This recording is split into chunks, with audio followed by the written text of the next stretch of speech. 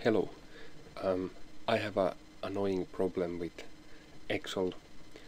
Basically, I have here this diary thing, and I don't know why, but the school wants the names to be in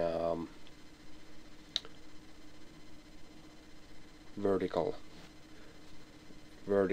position. So if I type in here John Smith, the name has to go like that. Okay, and also what you see that is going on in here, there is some merged cells in order to get the spaces for the tall names here. So basically I have merged cells in here with the merge and center button, like so. The problem is when I get the names that I need to put in here, I get them in this kind of normal format, and now it's very difficult to put them there correctly. I copy them from here, and then I go here, and if I select this one like so and do a normal paste, do you want to replace the contents of the destination cells? Yes. Crazy stuff happens, so that's obviously not what I should do. I undo.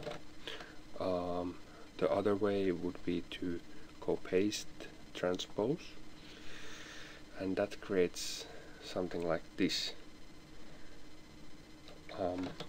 So the only way I can get it to work at the moment is that I remove the merge and center from these guys, and then I select this cell here, and for some reason I need to go copy again.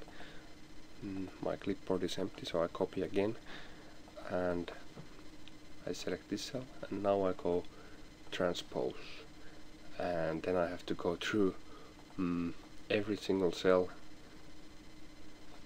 First of all, I need to format these guys again, alignment 90 degrees like so, and now to get them looking the way I want, seems like I have to go through every single one and merge and center them, because I can't just select them all and merge and center, because this is what happens then. So this is a little bit tedious, and I'm sure there's a better workflow somewhere, but could you guys give me tips on what I should do? What would be a smarter way to get the data from a format like this and copy it to merged cells like these are? Any tips are welcome. Thank you.